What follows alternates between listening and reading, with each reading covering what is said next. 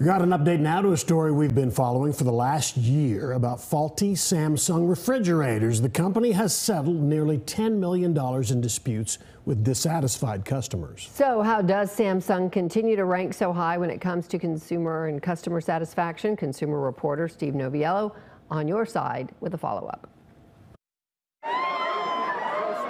Be it holiday or everyday, when it comes to what we buy, there is often a reason why.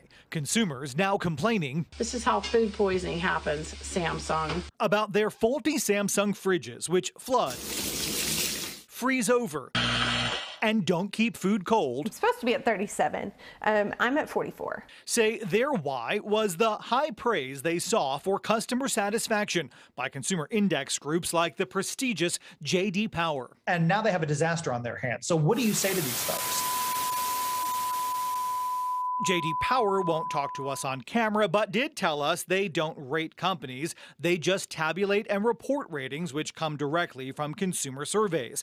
That's how the sign at the store can give Samsung a #1, while more than 100,000 members of the Facebook support group Samsung Refrigerator Recall USA Now would disagree, saying not only is their purchase unreliable, but customer service is so bad they've complained to the Better Business Bureau. Our job is to promote trust in the marketplace, which currently gives Samsung an A+ rating, despite more than 20,000 complaints in the last 3 years. It's not atypical for large companies such as that to have that many complaints, honestly. Let's put it in perspective. LG has 4,400, Sony has 361, and Panasonic has 64. Do you still think that 20,000 plus is an appropriate number? I don't know if those numbers are accurate, so I'd like a chance to take a look at those. It's from the BBB website. So yes, 20,000 sounds like a lot of complaints. All the complaints against Samsung are resolved. Not so, say the folks we spoke with. Dozens are crying foul, saying the BBB never responded, that the resolution is far from done, even questioning the use of the word resolved. They might tell you they're unhappy, but that doesn't necessarily, unfortunately, mean they've told us they're unhappy with the outcome of their complaint. Is a BBB rating a guarantee of a company's performance or reliability? Actually, no, it is not.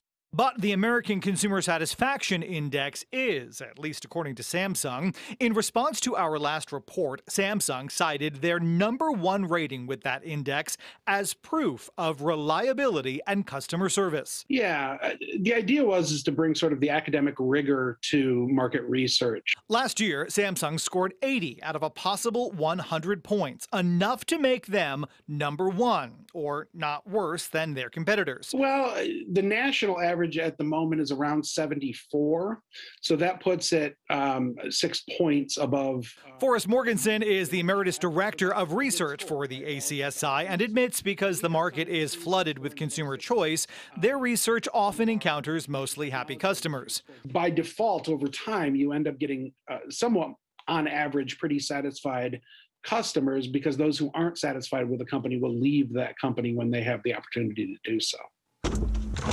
To tabulate their #1 rating, the American Consumer Satisfaction Index surveyed between 800 and 1,000 consumers who bought any Samsung appliance in the last 3 years. The index would not confirm if that included a single Samsung refrigerator. I'm not suggesting you shouldn't trust these indices, but you should understand what questions are asked and what the answers mean. In one case, #1 seems to mean not worse than anyone else. In another, A+ doesn't mean reliable, it means responsive. Speaking of responses, we reached out to Samsung with more questions. We did not get our usual written statement. This time we got no reply at all. I'm Steve Noviello. That's my 2 cents. Spend it wisely.